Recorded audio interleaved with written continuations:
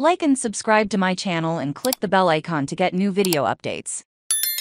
The Equalizer 3 trailer. Denzel Washington is back to crack more skulls and deliver justice. Between Oscar-worthy performances and Shakespearean monologues that feel like something you haven't heard 1,000 times before, Denzel Washington has spent the last 2 decades cracking skulls and taking names, crediting at least to Man on Fire. In fact, he has been doing it for so long that his co-star in Tony Scott's amazing 2004 action thriller, Dakota Fanning, got a chance to break through and grow into a full-fledged adult actor. That sound that you just heard was the sound of millions of millennials cracking the vertebrae in their backs as they suddenly woke up and cried out in fear. Washington and Fanning are about to reunite for The Equalizer 3. The vigilante film franchise is based on the 1980s series of the same name, which was also reimagined as a TV show starring Queen Latifah in 2021. Both reboots retain the basic structure of the original show